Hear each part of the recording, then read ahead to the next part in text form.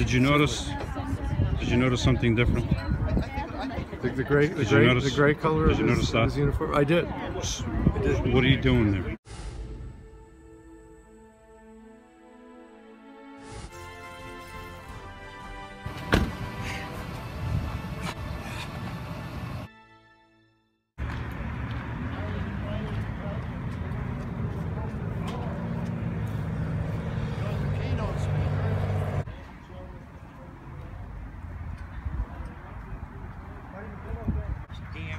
How you doing? How are you, sir? I'm looking for General Lee. General Lee's not here today. He's not here today? No. Oh, am I at the wrong encampment? Trying to build the monitor. He was ahead of his time. Yeah. It was later in the afternoon, but you don't get the...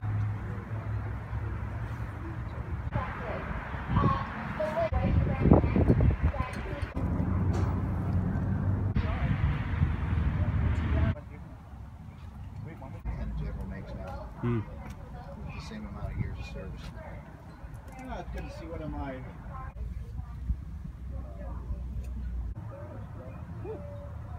That's cool.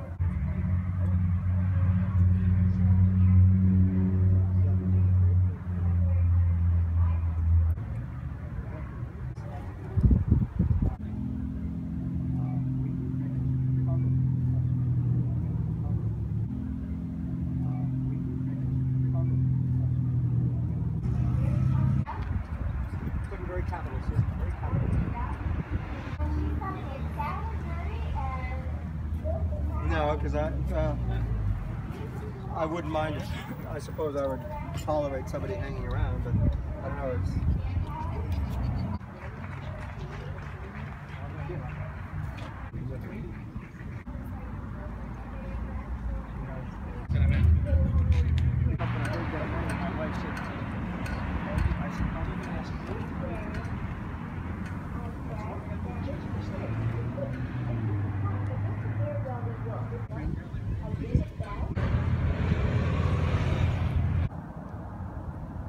A go-to dress. She can wear it for many things. She could even travel in this dress.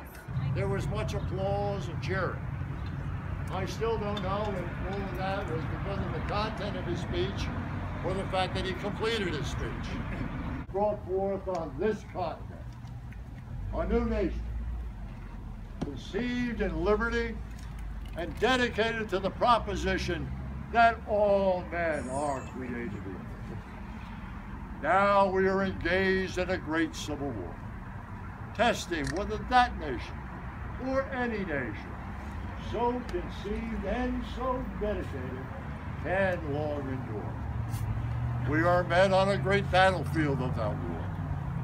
We have come to dedicate a portion of that field as a final resting place for those who here gave their lives that that nation might live. It is altogether fitting and proper that we do so.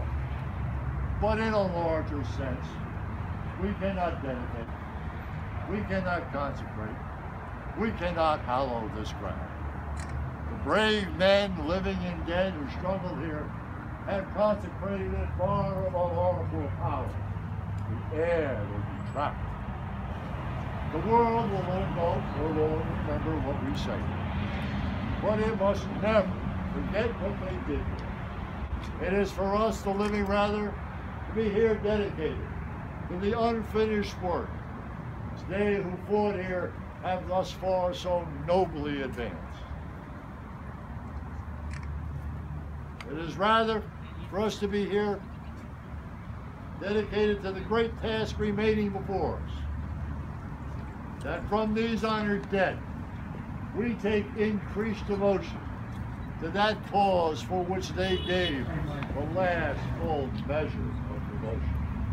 That we here highly resolve that these dead shall not have died in vain, that this nation, under God, shall have a new birth of freedom, and that government of the people, by the people, for the people, shall not perish from the earth.